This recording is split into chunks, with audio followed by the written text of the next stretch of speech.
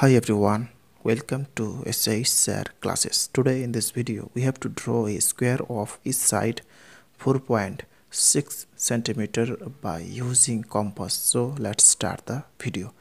First of all, drawing here a line of length 4.6 centimeter, starting 0 1 2 3 4, and this is 4.56. so this is 4.6 centimeter. So this one 4.6 centimeter line.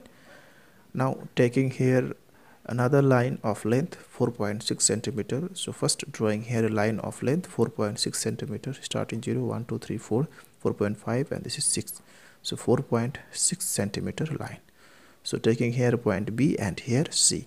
Now we have to draw a 90-degree angle on the point B. So putting the compass on the point B and taking any length and drawing an arc by this way with same length and putting the compass here, cut here, and putting the compass here and cut here, and drawing an arc here again with same length and putting the compass here and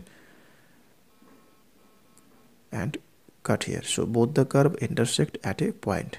Now first joining this line to get here a 90-degree angle. So now checking, so this is perfectly a 90-degree angle. So this is 90 degree. Now taking the length 4.6 centimeter by using compass by this way and putting the compass on the point B and cut here, and putting the compass on the point C and drawing an arc here again with same length and putting the compass here and cut here.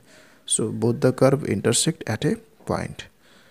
Now first joining this line, next joining this line to get here the square.